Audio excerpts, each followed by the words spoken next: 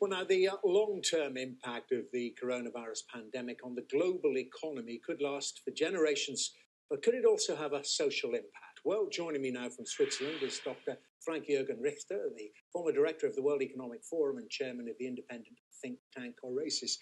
Very good to talk to you, Dr. Richter. And first of all, just on the pure economic side, just how cataclysmic is what lies ahead for the world in your estimation, a global depression?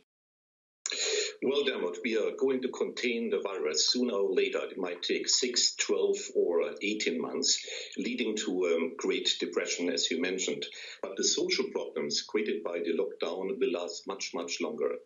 I believe that COVID-19 will change life by accelerating pre-existing trends, both positive and negative, and bringing the social problems of the lower and middle class to the fore.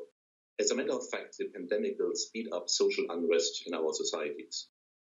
Well, a lot to explore there. Let's just talk through the trends that you think it will accentuate. Now, over the last 10 years since the financial crash, it seems due to quantitative easing and other measures in the developed world, the rich have been getting richer, the very rich.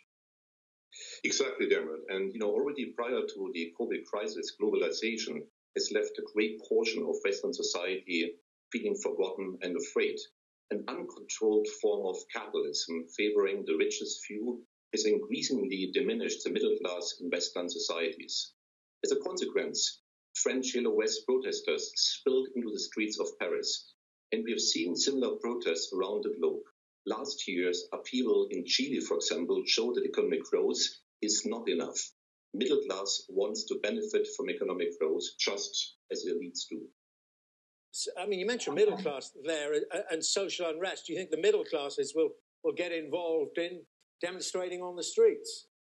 Exactly. It's a very new phenomenon, and some people talk about a new revolution coming up, the fourth revolution. It started with the French Revolution. We've seen revolution of the Russian Empire, then the Soviet Empire. Now the fourth revolution. Middle class is marching to the streets, and unemployment, lack of health care, potential threats to social safety nets due to COVID may fuel outrage. And from private testing for the rich to unrest in the suburbs, the coronavirus is highlighting Europe's stark divide.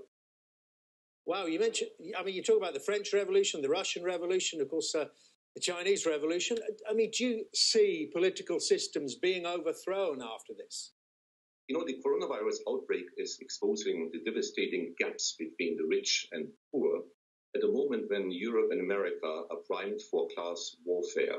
In America, for example, minorities are dying of COVID at twice the rate of the white peers. And yes, it might lead to not only social unrest, but a new revolution.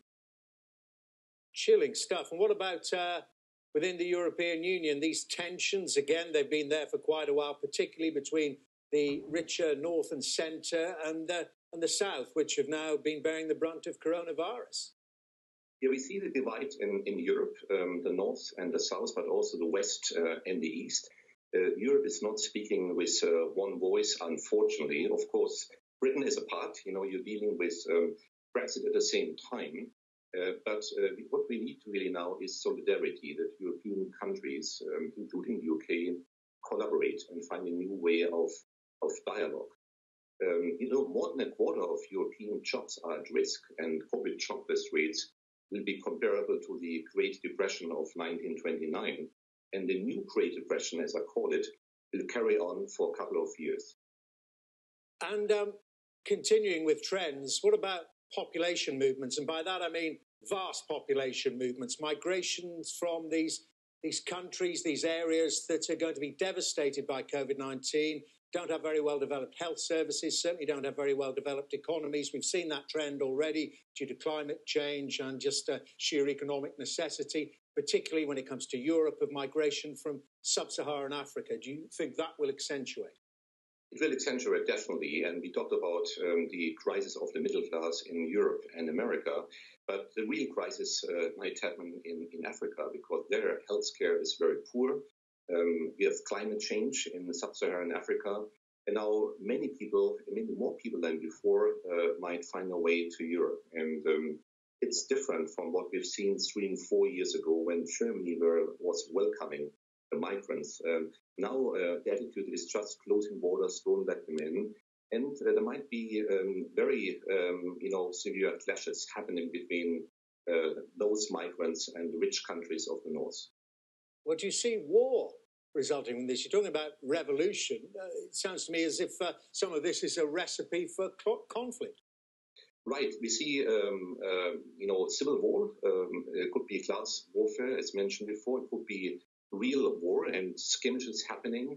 We see also an imbalance in the world. We have America, of course, as a superpower. We have the rising power of China. And we shouldn't forget that we are in a situation of a triple whammy in a way. We have the US-China trade war. We have Brexit. Now we have COVID. And this is not a very good recipe. I think, especially US and China will have, a lot of difficulties to deal with each other in the future. A lot of finger pointing, a bit of this Machiavellian mindset. And I just hope, that both superpowers can come together and find a compromise.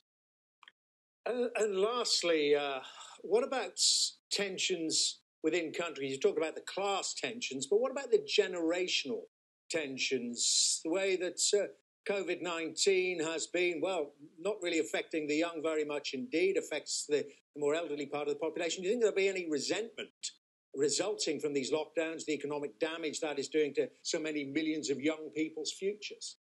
Right. I think both young people and older people are impacted by COVID. COVID is forcing many companies to speed up their digital transformation, pushing older workers into lower income occupations. The promise of further digitalization is fueling middle class frustration, mostly amongst the elderly, but also the millennials. A lot of millennials are coming to the job market now and looking for the job. But I think most companies will freeze any hiring perspectives. And what should young people do? What should millennials do? I think lifetime employment is dead, and even like fixed employment, working for a large company is no longer the norm. What we will see is that a lot of young people, millennials, will work as freelancers, will be a freelancer economy, and again, resulting in a lot of social unrest. Well, a lot to absorb there, Dr. Richter, and not much of it welcome at all, if any of it. But very good to talk to you. Thank you very much indeed for your analysis. Frank-Jürgen Richter there. Thanks so much, Dermot.